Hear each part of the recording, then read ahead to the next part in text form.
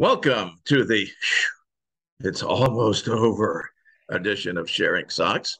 I'm Southside Sox duty geezer Leigh Allan. With me, my son, and the last time, probably this year, next room correspondent Will heads back home to Los Angeles next week after watching his wife, Bryce Gangle, starring in a show in Milwaukee rep for this week.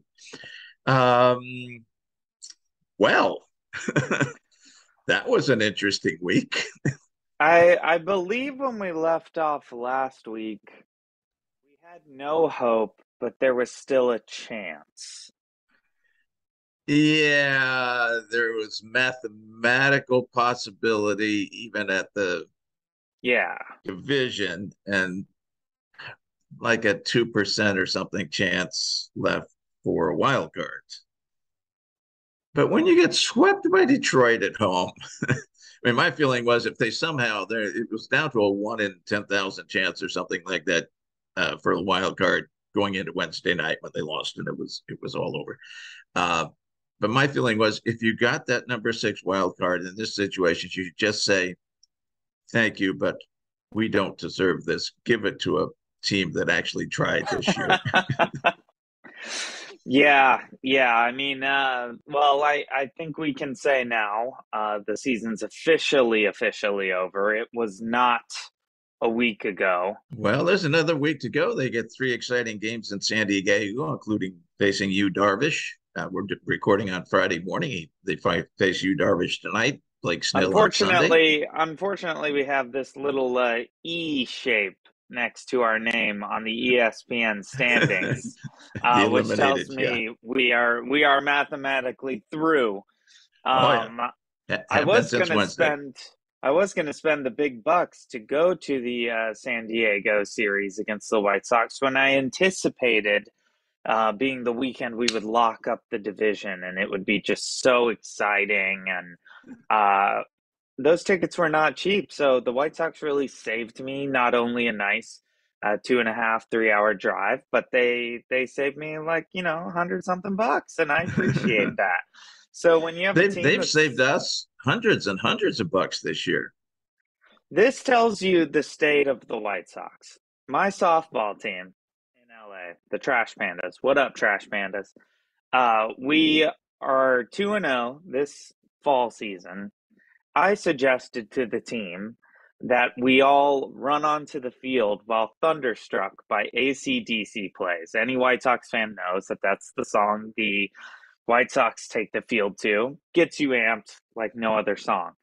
The team passed because why would we want to play like the White Sox? This is a softball team that went 1-12 last season. We're expected to probably go 1-12 this season. We are 2-0. Again, shout out to the Trash Pandas. But they passed in fear of playing like the Chicago White Sox. I think that's the season in a nutshell. That's a season in a nutshell. A bunch of guys who are not even White Sox and fans. White Sox defense is kind of slow pitch softball defense. We are better. You get old, out of shape guys in the corners and at first base, right? That's basically every slow pitch softball team. A catcher right now who is barely mobile. I mean, that's the White Sox. I can tell you right now. We've got Alex in left. We've got Nick in center. We've got Adam in right. I would much rather have my 3 outfielders than any of the White Sox outfielders from, I guess it was last night, when they were starting Vaughn, Pollock, and Sheets out there. No. That's that was 2 nights Wednesday ago. night. Thursday, they started Mark Payton, who had a career. I mean, he's played, a couple dozen major league games for the Reds in past years. But that's one for his scrapbook. Who knows if he'll ever play in the major leagues again. But he had a great game. He had a nice catch in foul territory and was involved in every run, every series, whether it was one. Anyhow, 2 hits and hustled, not 100% hustle, but pretty good, strong hustle to get to second base when their second baseman dropped a routine pop-up. uh, Okay, and then so score the winning run on that. I didn't watch last night because I didn't want my eyes to bleed. So, what position did he play? Payton was in left. So we had a left He's a real fielder. outfielder, incidentally. I mean, We had a he's not a left major leaguer. fielder. He's really kind of a AAA player, but he's an Hold on, outfielder. hold on, hold on. I'm trying to process something real quick. We had a left fielder who caught the ball on the other side of the white line. Yes, But how did he get there? Did he take the usual zigzags that our left fielders do? he kind of went right in that direction. Like on a straight path? Pretty much, yeah. But I learned in physics in high school, the one day I was paying attention, that the shortest distance between 2 points is a big old zigzag with a bunch of loops and swooping around and having to spin your body real quick because you broke the And a wrong couple way. steps the other direction first. That's very important. Oh, you have to do that because you have to wind up to be able to do the zigzags. Okay, so that's fun. At least we had a guy come up and have a good day. I always love when a a minor leaguer or whatever his status will be moving forward. I love seeing those guys come up and have a good I day do in too. I September. do too. Yeah, Great. And I love to see actually somebody hustle who's in a White Sox uniform. We're not used to that. Uh, but I yeah. guess we should talk. We should talk about sort of the. I know we're going to talk about what players to expect next year and who we think we should trade. But let's talk about the elephant in the ether here. It's not confirmed. The rumors are out there. The rumors are fairly strong that Lewis will not be back and that it'll be a gentle letdown. It's because of health reasons and his doctors say, et cetera, et cetera. And certainly, unfortunately, the bloom is off Miguel Cairo with the 8 straight I losses. He know, started I out so well. He know. chewed the team out. They were actually had some life. And as soon as they lost that first game to Cleveland, the air was out of the balloon, and Yeah, they've been flat ever since. I mean, they happened to win Thursday. They happened to end the losing streak because of Payton, uh, not because of any of the guys in the major leagues yeah. team. I mean, it Uh, is truly a bummer that the team could not get it together at all for Cairo after that first Cleveland loss. Just because the guy did come in and do a really great job. There was certainly a point where I didn't think he was going to be the manager of the White Sox next year, but was probably looking at some sort of upgrade around the league in some way after a decent showing. And, the life drained out of this team. It was like they all got, when you watch a vampire movie and the vampire sucks the life out of someone, but doesn't turn them into a vampire, that was the White Sox over this I past think season. they were more, if for those who watch What We Do in the Shadows, more of a Colin Robinson energy vampire, not a Yes, blood sucking vampire. yes, I totally agree. That is an absolutely astute comparison. We were the Colin Robinsons of baseball over the last week. I mean, it's worth watching that After show for being many that for reasons, almost the but entire year until the Hall of correct, Famer baseball correct. person disappeared. We had a week of Nandor, but then it went back to Colin Robinson. So LaRussa not confirmed. It is confirmed he's not coming back this year. Surprise, surprise. The team And I doesn't make the guarantee you playoffs. he would have been back if they continued the winning streak and were in contention so he could claim the division title. I guarantee you he would have been back, but there was no reason for him to come back for humiliation. I'm gonna play devil's advocate, and agree with you. There is no way he would have sat that out.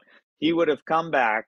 He would have taken the credit for everything, and they would have lost in the first round with a run differential of -45. So we have not heard for sure whether or not LaRussa will be back. I Let's presume do, he's not. I do think. Oh my gosh, I can't even believe I'm saying this. I do think he won't be back. I agree. I think he won't be. I don't know Fingers crossed. how.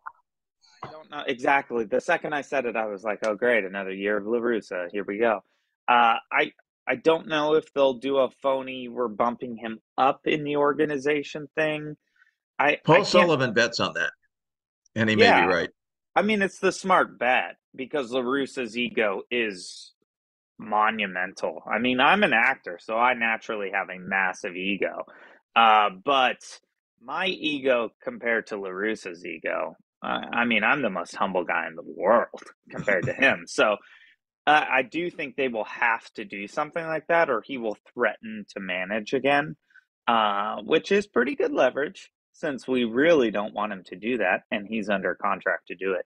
But I think because his partner in crime, Jerry Reinsdorf, still has the majority share of the team, he will He get doesn't bumped. have the majority Oh, shares. He right, has right, right. controlling shares. Yeah.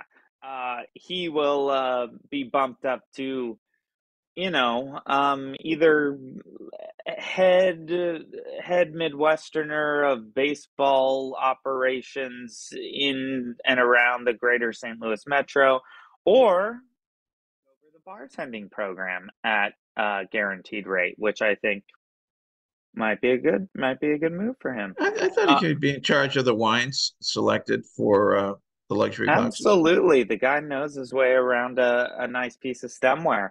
And I just really, really hope we don't get the news that this guy's going to be the manager, because I will say, while we will be back here doing Sharing Socks, I will probably be sharing things about other teams we should be considering as we move forward. I can't do another year under La Russa. I can't. I really don't think he'll be back, at least as manager. I just don't think he will be. I think we're in for an end of the season Rick Hahn press conference where he makes excuses for absolutely everything. Thanks, Tony, for being wonderful. It's all because of the injuries. It's just the injuries. Yeah, It's only the injuries. we tried to overcome it. Tony did everything he could to overcome the injuries, but we couldn't do it. Yeah, Never, blah blah never, blah. never mind that in all the stats, the Sox are just slightly worse than average in number of days lost to injury and even payroll. You know, if you value people that way, lost to injury. It's and besides which, the guys who were gone, I look this up.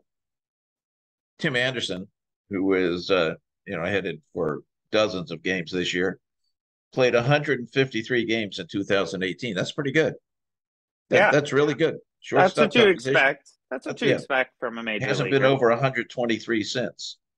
Uh, Luis Robert played 56 in the 2020 60 game season, played 98 last year, a few dozen this year. Eloy topped out at 122 in 2019, hasn't had 79 since. These guys are just fragile and injury prone. Yes, Tim and Luis's end of the season injuries to their hands were freak things. That was not a matter of bad conditioning or not being in shape or whatever, of being strange in how you run. Those are just bad luck. But the earlier ones, bad conditioning, strangely odd. I mean, Luis Robert, one of the great hustle guys of baseball, just didn't seem to care an iota this year. Just kind of loafed after balls out in the outfield. Yeah, I don't know what that was about. I hate to say it because I love these White Sox, but the too cool for school attitude kind of got bumped up to the extreme this year with this group of guys. The hustle was gone. The fundamentals of baseball essentially were gone. And not to beat I'm a not dead sure the horse, fundamentals of baseball were ever there. Haven't been but around for a long time. But with a good manager, they would have improved throughout the year. We would have seen guys getting better at the fundamentals of baseball, and they deteriorated even as this miserable season went. If we have La Russa back, this team is. Well, I looked at projections for next year. Just on a couple, super early, way too early projection things. We don't even know what the personnel will be on this team next year. Had the White Sox around the 75 win mark, which shockingly is not going to get you to the playoffs, even in the AL Central, because we have the balanced schedule next year, which means we're going to have to play more real teams. That's not good for us. So I I think I hate to say to expect a 75 win season, but without some major changes, I think those projections are pretty fair. We got to 76 wins this season. We were 76 and 71. We might get to 79 by the end of the year if we're lucky. Well, they have to go 4-2 to get to 500, 81 and 81. No Seems chance. unlikely with the San Diego trip, but it would be so appropriate because 81 and 81, that's absolute mediocrity, obviously. That would seem really appropriate. I disagree. I don't think we've earned absolute mediocrity. I think we are just below that. I think we have seen just below absolute mediocrity all year. I'm predicting an 80 and 82 finish, mainly because San Diego still has something to play for. So San Diego is going to actually be trying to win these next two games. I mean, they don't have super something to play for, but they do. They're still in this game. Yeah. They don't want to lose momentum. Right. No, they've got. I think the White Sox, the second game, Saturday's game, is Dylan Cease against Mike Clevenger. And Clevenger has not only had a very bad year, he's been really horrible lately. So I think the White Sox have a good crack on Saturday, Friday, and Sunday. Except how have we played the last couple times Dylan started? So I don't think that means that Cease is going to come out on top in that game, despite how Cease has pitched fine in those games. Through the 5 innings he left because he's thrown 110 pitches already. Exactly. All right, we have to take our break here, but when we come back, let's talk about who we think should be on the Chicago White Sox next year and who should not. We will hang in there. We will be right back on Sharing Sox. Back to Sharing Sox. We had a very upbeat, depressive discussion in the first half of the podcast. But let's talk about moving forward.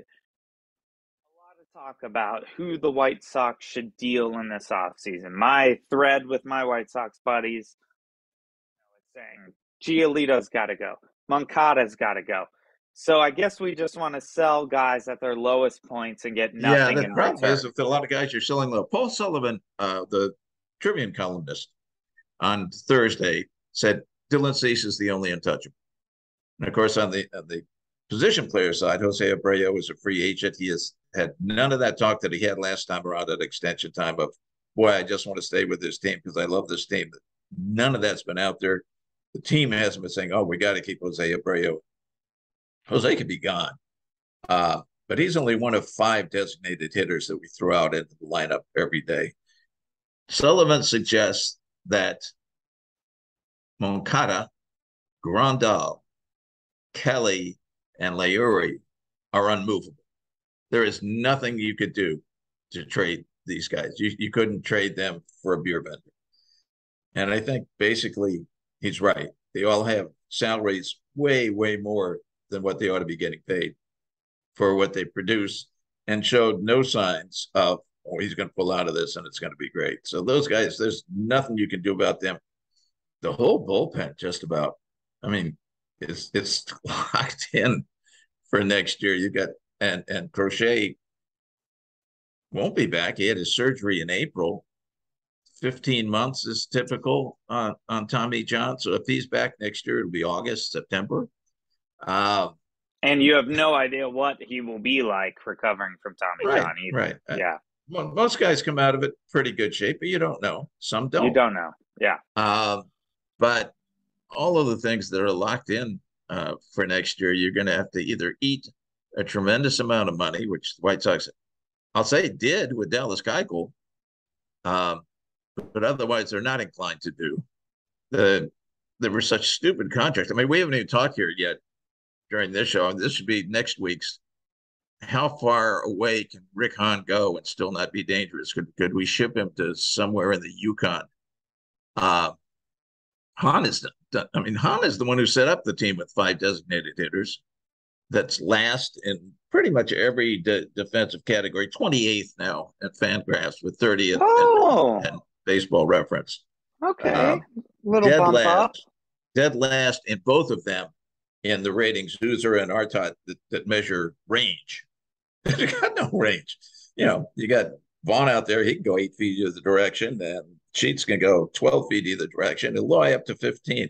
I read an argument on some blog site saying, Loy, and he's correct here, is a bad left fielder, quite bad. And this even rated him like 94th out of 120 or something. He's bad, but he's not Sheets or Vaughn bad. So Yeah, he's got to be the one you got to keep out there and be in left field as long as he can stay healthy.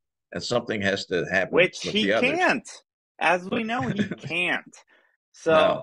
yeah, I mean, Eloy is one of those guys where you're like, okay, guy can hit still, thank goodness. Well, he hits You well. you got to try to get him to some playable level of outfield where he can stay in the game. Eloy, I'm happy to keep. I mean, he's one of the bright spots at the plate, so that's great. But the other guys we have out there, I mean, they just can't play outfield at a major league level again. It's unbelievable that we went a whole season with a bunch of mediocre first basemen playing in the outfield in Major League Baseball. I don't know if you've seen, but the outfields in the pros are big, and they require a guy to move some. And you gave them credit for moving 8 feet, but they actually only move 6 feet in the right direction because the first 2 feet go in the opposite direction. I I don't know who we can unload to get anything. I Well, it's interesting. It'd be interesting to see what you could get for Sheets. Of course, we need left-handed hitters, but because of his home and road splits, they're incredible. He has one home run on the road. And his difference in batting average is about 100 points. It's How do you explain that? He I doesn't mean, sleep. there's He doesn't sleep well in hotel beds. I don't I yeah, don't know what it could be. But Sullivan, to go back to him, says that they have to break up the core somewhat, and he is suggesting Anderson, Robert, and Kopech because you're selling high on those three. They're not on an injury sense, but and he's not saying get rid of all of them. But he's saying you can get something for these guys, and you can. You would get something good for any of those. Problem is there's not a backup shortstop. Elvis Andrus is a free agent. Uh, all the others, I mean, Danny Mendick will be back, I guess, if you want to go with that. Otherwise, it's more Leori, uh, which is pretty terrible thought. Robert, we don't have a viable center fielder. There are guys in the minors. Colas, I guess, can play some center field and maybe can make it in the major leagues. And then maybe. Kopech, of course. Kopech is really right now your number 4 starter, but for most of the season was number 3.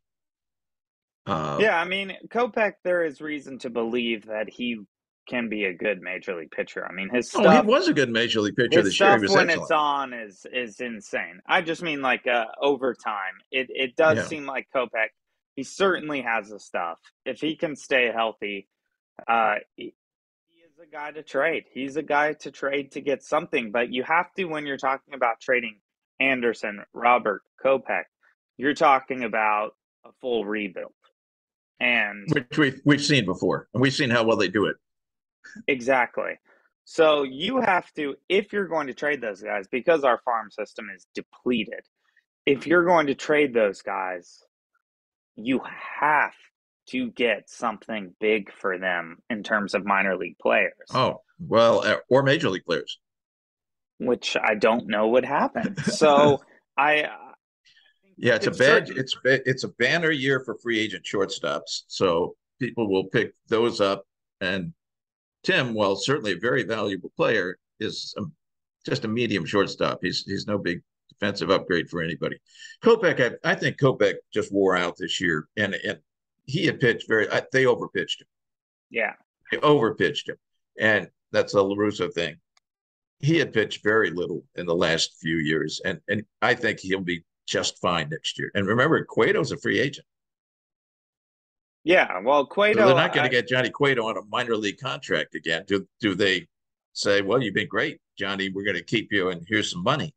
Um, the 30 teams out there that want a starter, even a 36-year-old one. So, yeah, I mean, I think there's a world where they offer something to Cueto to get him to come back, but I just don't. He had a good showing. I mean, he came out of nowhere and he had a nice season. He had some bad starts, but he had mostly very decent starts. no, And Cueto on pitching WAR, and remember 2.0 indicates you're a real major league regular. Uh, Pitching WAR C 6.6. I mean, he's going to be the number 2 guy in the Cy Young voting behind Verlander. Cueto 3.1. That's very solid. And Kopech at 2.2, even with some injuries in there. So those are 3 solid major league pitchers. That's it. Now, Lance Lynn, for about a month in there, was really good. yeah, He was out for 2 months. He was terrible for a little over a month. He had a very good month, and now he seems to be tiring somewhat again, but he's been okay. And he's back next year anyway. There's nothing you can do about it. I don't think anybody's going to trade for him. also, the team, I believe, cost Cease a Cy Young this year because Cease had all the momentum. Verlander was out. The White Sox started surging. If the White Sox had won the division, I think Cease wins the Cy Young. But they, we talked about it. They fell apart, and they couldn't even give Dylan the few runs he needs most of the time. So, yeah, he will be absolutely second in the Cy Young voting. But I think there was a world where Dylan Cease is a Cy Young winner after this season. Yeah, we have to sell. You have to sell. You can't put these guys back out there. But as you said, there's no one to replace them. If you get rid of Luis Robert, you have Adam Engel, the guy who can catch a fly ball, and that's it. That's Well, and it. you have Pollock if he decides to take his personal choice of getting paid 13 million next year because he's played enough games that it's up to 13. He's got the opt-in. Team has nothing to say about it.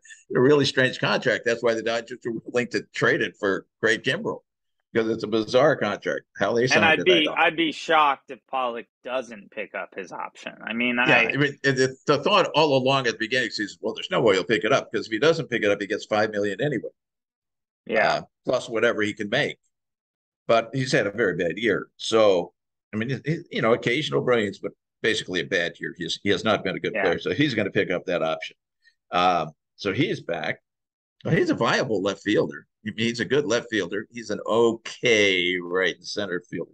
Incidentally, that WAR, as long as we're at it, considered 4 or more as kind of all-star level. Jose is at 4.1, despite very bad defense. Yeah.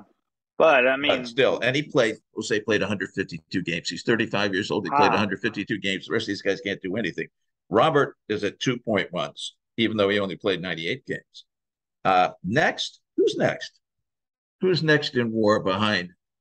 This quiz time. Beside player position WAR behind Jose Abreu and Luis Robert. Josh Harrison. Josh Harrison, 1.7 in 113 games, and he wasn't out because he was hurt. He was out because they wouldn't let him play. Yeah. If he played more, he's definitely over the 2 point because WAR is a cumulative thing. He's definitely over 2. And after that, this is even more fun. Who's next after that? After Harrison, I can't, I don't know how this would be possible, but I'm going to say Elvis Andrus. You're exactly right. Elvis Wow. Andrus at 1.4 when he came to the team in September. Maybe it was the very end of August, but they have either way, no it's a season month. left. It's a month. Oh my gosh.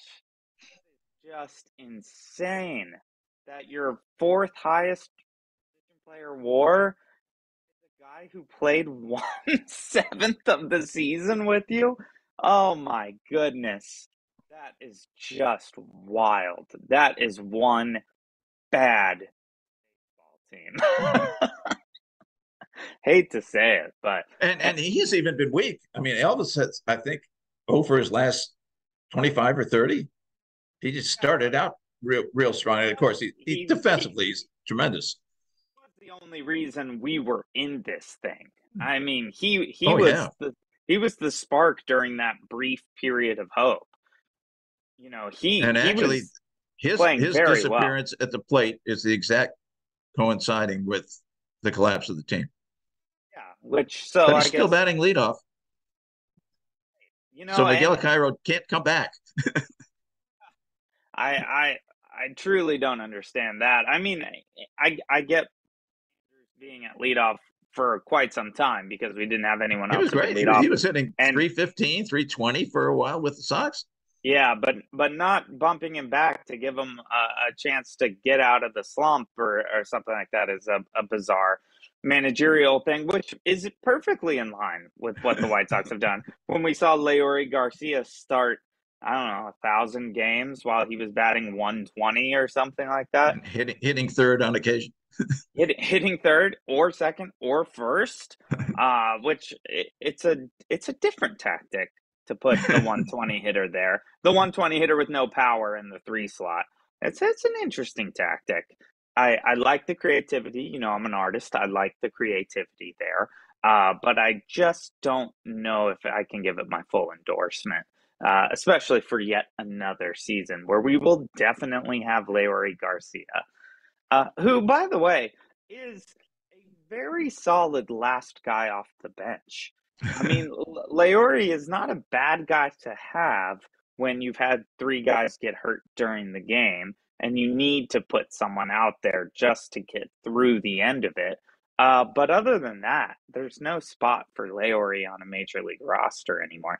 And Well, at this is 5.5 million a year for the next 2 years, there's a spot for Leury on a major league roster. for sure. And it's only our major league roster because no one else is taking Leury, even at 5.5, which nowadays is a bargain if the person is even sort of decent. Well, Uh, a war is supposed to be worth around 4 to 5 million. So say 4.5 million. So he'd have to play it over one war. I didn't look. I know he's -4. I don't yeah, know how far negative he is. I didn't look that far, but uh, I mean, Brett, our boss, does I think every year, and he'll do it again this year, I'm sure, where he looks at added value, subtraction value, and he takes war against what a player is being paid. And that's going to be a very, very, that's going to be a very, bleak affair. very sad look Yeah, this year. Yeah. You're going to have Jose is about a break even because he's paid well. I mean, he's a plus. Obviously, Dylan is a huge plus. Cueto's a very big plus. Uh, Kopech, because he's getting minimum, he's a plus, and so some of the other guys doing a minimum are pluses, but that because they're getting 750, so they only need a 1/6 of 2 WAR or 4.5. Yeah, 1/6 of a WAR to be reasonable, and right. they make that. But yeah. Well, on Aren't that we out of note, time? Can't we be out we of are time? out of time. Oh, thank goodness we're out of time. Before we sign off, do you have any final thoughts as we head into the last week of Major League Baseball's regular season? No, and that means the White Sox season. Who No, let's just say next this. time we speak, the season will be over. Let, Yay. let's just say who are you rooting for moving forward? Just out of curiosity. Let's do that. I'm going to root for Cleveland. I don't think they're moving. I think they may win the first round. They won't move forward after that. Houston is far too good for them. But I like the way they play baseball. Me too. Me too. I just like that they don't hit home runs, far fewer than the White Sox. Oh, we don't hit homers. We don't hit homers. We don't hit homers. And we don't catch the ball, and we don't run, and we don't do anything. Whereas they're just speed and defense and good. I mean, I And like the pitching. way they play. I just Yeah. and Tampa Bay plays that way too. So to be fair, that's a I double thing. I'm actually very pro the Cleveland, the Guardian route moving forward. I think I'm going to send my good vibes to the Pacific Northwest, though. I would like to see Seattle. Yeah. Very, very exciting young team with some really great young stars like Cleveland. And it would just be a lot of fun. That's a great fan base. So I think I'm going to head to the Pacific Northwest. You're going to stay in the AL Central, which is far more brave than anything I'm willing to Yeah. achieve. But that is all the time we have for today. We'll talk about the playoff outlook next week when we have it and are about to head into the playoffs. But for everyone who, listened through this whole season, thank you for listening. Sorry our genius didn't amount to anything else. We know the players listen every week. We had some good advice. Occasionally they took it and they shined like the stars that they are. But for the most part, this was a bit of a slog. So thank you for listening so much. And we will see you for some playoff baseball next week here on Sharing Sox.